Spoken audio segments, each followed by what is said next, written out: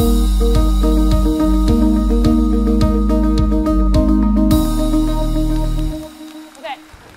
am going to do a very quick version of my learning CSS through creating art talk. I've got the full version up in a couple different formats online. So if you are interested in this, look at those. And I also have an article about it. I actually have an hour-long presentation and then actually a full day one as well.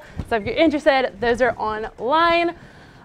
But it's really awesome to see this coming together, finally putting all this work into this. This is actually my last week in DC, so it's really, really awesome to see this coming together before I leave. So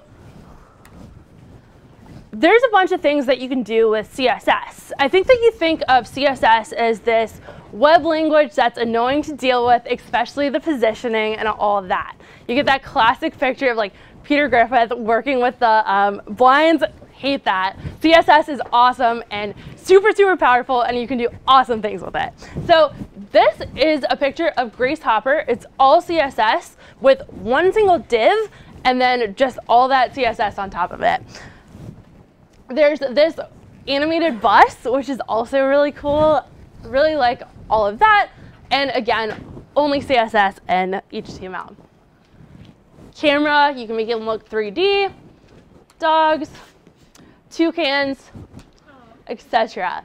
You can even make Mona Lisa, even though it's really, really not high performant, all pixels.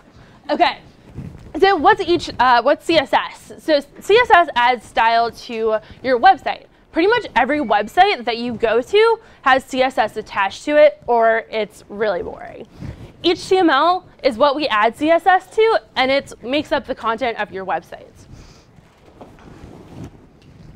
The syntax for CSS looks something like this. You have a selector, which is grabbing something from your HTML code, and then you're adding style to it with properties and their property value. So in this example, we're making some text red.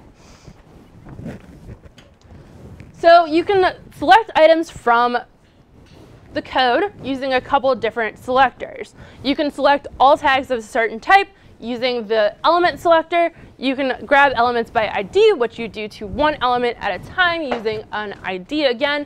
And then classes are used to select groups of elements.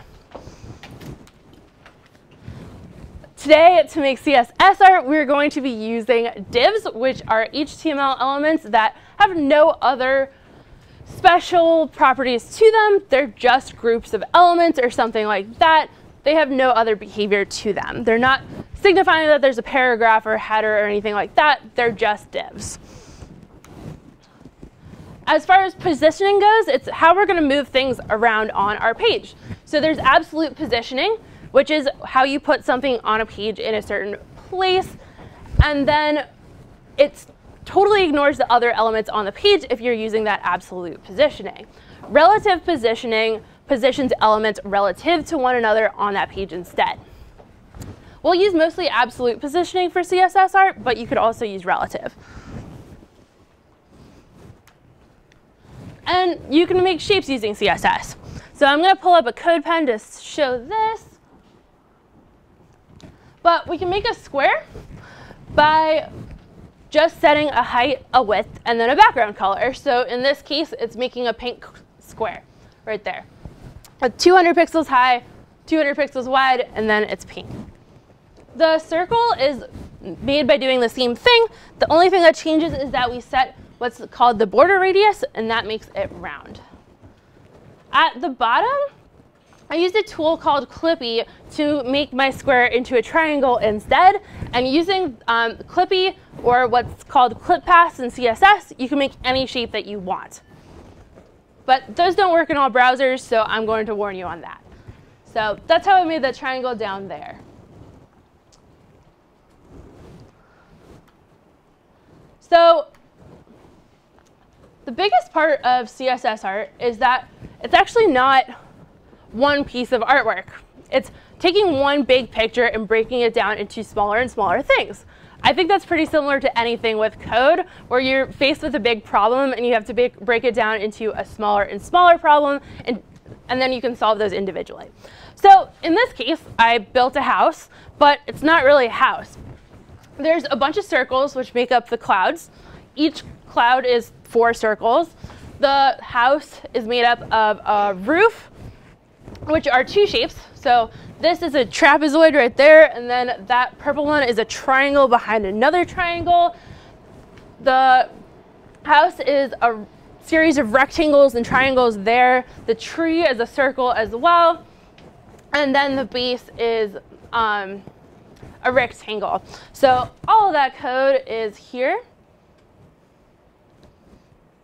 And it's all made up of those couple of things that we discussed, the shapes, the positioning, and then adding colors.